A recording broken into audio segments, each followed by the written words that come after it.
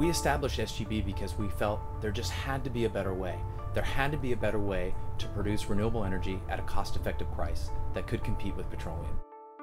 Here at SGB, we are changing the way the world thinks about and consumes renewable energy. SGB is a bioenergy crop company using molecular breeding and biotechnology to advance Jatropha. Jatropha is a non-food energy crop that grows well on marginal land, in essence in areas that don't support food crops.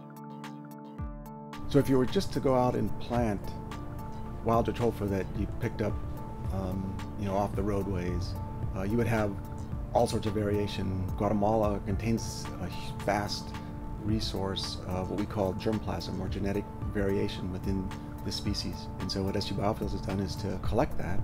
We have some 12,000 genotypes now, and brought those back into our, what we call our germplasm resource centers, or study sites, where we can evaluate the genetic diversity and make selections for traits, phenotypes, if you will, that will lend themselves towards this genetic improvement of the plant. So by going to the center of origin and collecting the wild Jatropha, that's where you expect to find the most genetic variation. Indeed, we have it. The diversity we've captured is just amazing.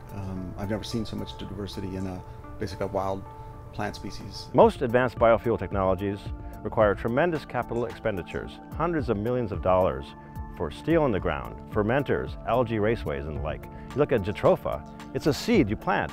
Farmers have developed this technology, refined it for thousands and thousands of years.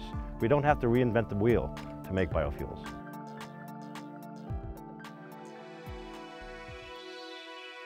What you see here is a mature fruit cluster.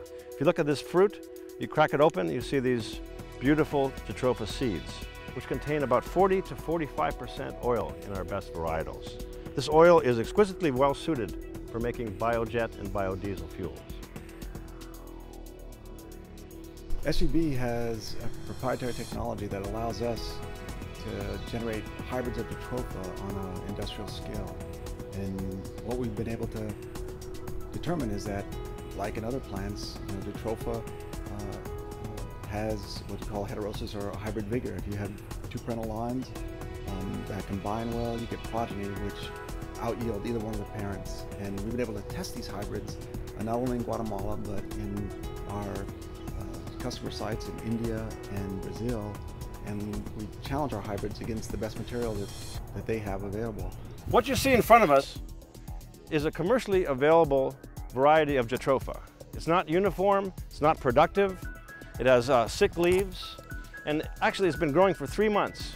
Behind this plot is a collection of our germplasm at the same age, 3 months, and it's night and day difference. You see the productivity. We are using these plants here with molecular breeding in the laboratory and sophisticated breeding methods here in Guatemala to produce very high productive hybrids, which will be game-changing. We engage customers very early on in our product advancement process. And what that means in our industry is conducting trials together with them, making sure that they have the ability to see, to test, and see the performance of our products before they actually embark into a big project.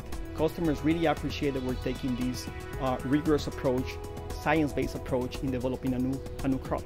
Personally, I've been working in emerging markets for over 10 years, and it's incredibly fulfilling for us to be able to bring this technology to the areas of the world that need it most, to bring long-term sustainable economic development. And I look at the thousands and thousands of jobs we create per project we develop, again, just bringing economic opportunity to areas of the world that haven't had this opportunity in the past.